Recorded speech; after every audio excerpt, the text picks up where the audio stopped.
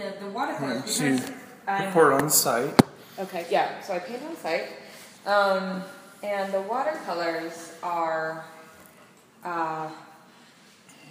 because when I travel, I'm moving quickly, and so I also take a lot of photographs because I can only paint so many when I'm there, right? And so I do paint some watercolors from the digital images that I've taken, and those I can do because they're just watercolors, so I can just easily do them at my home. But I definitely... Which doesn't require too much of production. Right. Just, yeah. But I definitely prefer doing all of my work on site if possible. Is most your work... most of your work is oils? Or? Well, so I do... So the oil, watercolor... That's good. But anyway, and so the oils... And the way I have my website organized is I have it organized from the most recent paintings, and then, as you go down. Okay. But anyway, and so, yeah, so I'm out painting in all the seasons. Okay. In fact, a lot of people are kind of amazed that I'm painting in the winter. That must be so difficult. But actually, I find that the hardest time to paint is the summer. Because in the winter, generally there are only a few really bad days in January, or really cold days, but generally, in the winter when I'm up in the mountains, first of all, I'm above the inversion, so often it's warmer up there. And then if the sun's out, and I bundle up, and if the sun's out, it's really beautiful and somewhat pleasant. But in the summertime, of course, once what do you do about the heat? You can't really control that. And I go up into oftentimes Mill Creek Canyon in the summer because it's much cooler up there. But the problem is the flies. The flies get really bad. So yeah, as I said, it's kind of funny because a lot of people think that the winter is the hardest, and in fact, it's the summertime. So interesting. But anyway, I want to look at your. Yeah, and then let me just I wanted to show you the watercolors that. Okay. So,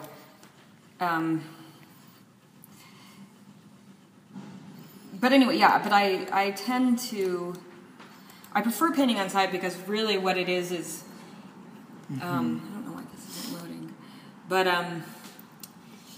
And the bottoms, those are just sketches, drawings that I've done. Yeah, there aren't very many there, but I need to load more. Okay. But this isn't loading. But anyway, the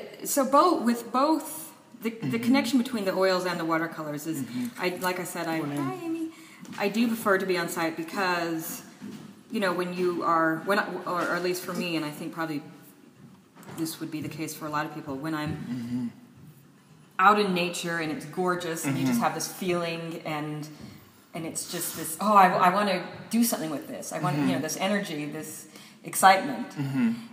But then I feel the same as I travel.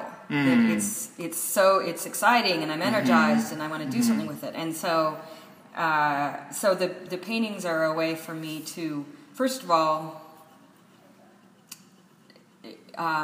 release that that energy, that feeling. But it's also, I also really enjoy sharing my experience. So it's that kind of a thing where I enjoy being alone, but at the same time, it's nice to share it with people, right? Sure. And so whether I'm up in the mountains and it's gorgeous or I'm traveling, I want to share those experiences. And with my watercolors, I've started, and this will be the case with this show coming up, I always keep a written journal as well. And so I've started incorporating kind of written excerpts from my journal next to the pieces, the paintings, and so that there's that much more. A lot of times there's like a bit of history about the place, but also just more insight, especially because as I travel. These three are in Budapest, but this is Istanbul, this is Georgia. And then the most recent travels that I did, I traveled through Romania, Bulgaria, a quick hop through Istanbul, and then up into Georgia, specifically Tbilisi, the capital, and then into Armenia. And the places not a lot of people usually. A lot of people go, exactly. Go. And so that's part of it too, that I enjoy bringing, I don't know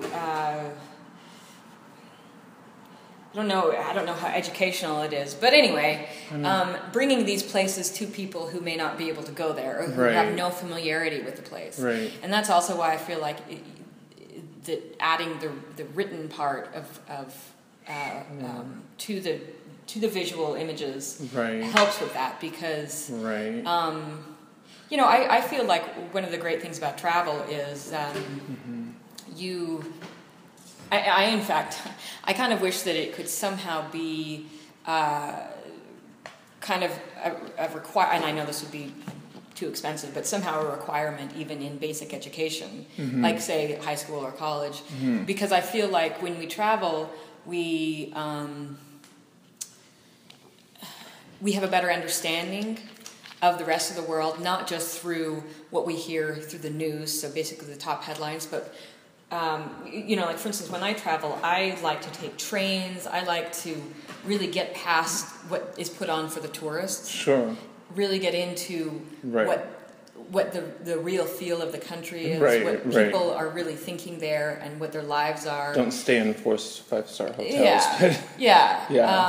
Because then I feel like it's really advantageous, because then you really know what the rest of the world is going through.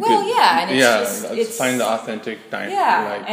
And so that's also, most of my watercolors are more kind of. I do the occasional. So you're going for authenticity here. You're not trying to find something you'd see in a travel magazine, but something you'd see that you'd see. Right. This is you're trying to get a sense of what you'd see that someone who's living there might see. Right, exactly. Someone who's a resident of wherever. Right, and I mean, like this piece, this was in Georgia, and these are actually from my travels last year, so I will have. And I can show you some of the images from my latest. And by the way, I can email you images of my new pieces, so that would probably be healthy. That'll be. The pieces that I'll actually have. I want these for my reference, but like for the article, for 15 bytes, that would be for the photography team. They'll want that. Right. For the that'll come later. Right. So, but anyway, so like for pictures of you and the work that comes later, but. So I mean, like, I'm seeing that authenticity is a big factor. Guy just walking home, and it's just right. And I think I also think that I'm really drawn. There's a certain beauty in that. There's John Ruskin, who saw beauty in like a cathedral was beautiful because it had factors about it that showed its handmade qualities. Like you could see that it wasn't manufactured. He saw the modern. He was looking at the industrial age, the post-industrial age, looking at the handmade qualities, and everything was perfect. But he looks back to like the Gothic era, where everything was handmade, and he thought that was beautiful. Yeah.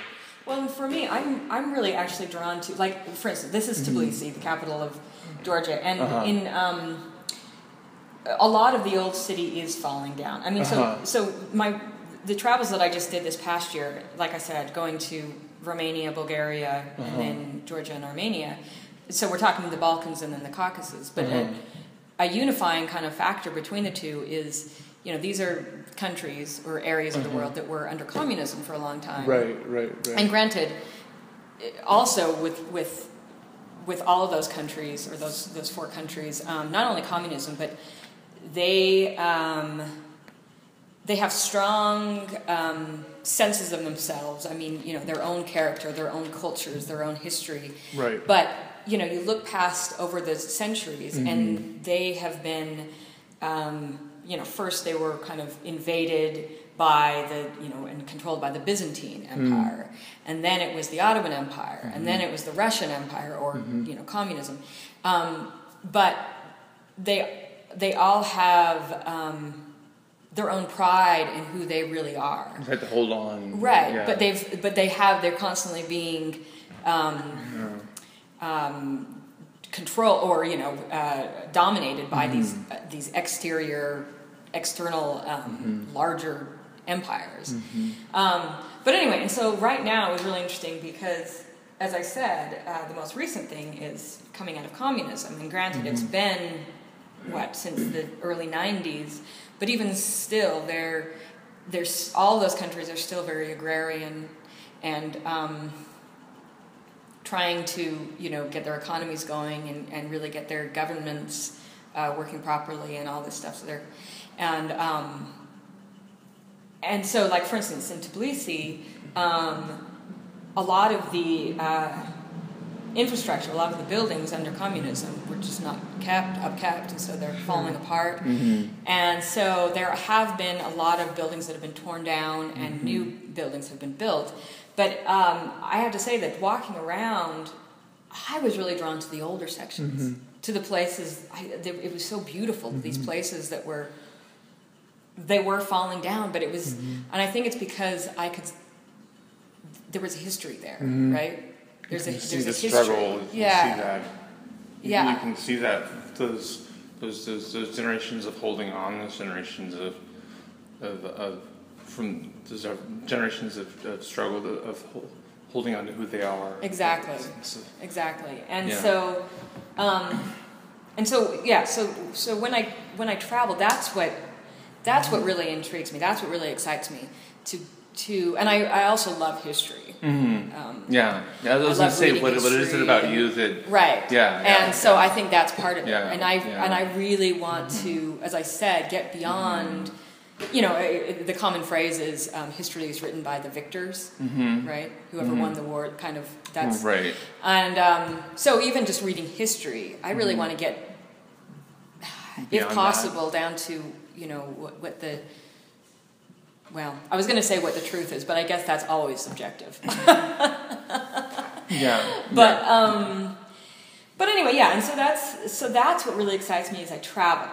And again, I can show you more of those pieces, but I don't think it's always the case that truth is not always subjective. I wouldn't say, but not all. I mean, it's hard though because sometimes truth is beyond ourselves, and is something that is something greater than ourselves. I think that's what the beauty of truth is. Yeah. Something greater than who we are. Yeah. And something beyond who we are that we have to rise to, something that we have to acclimate to.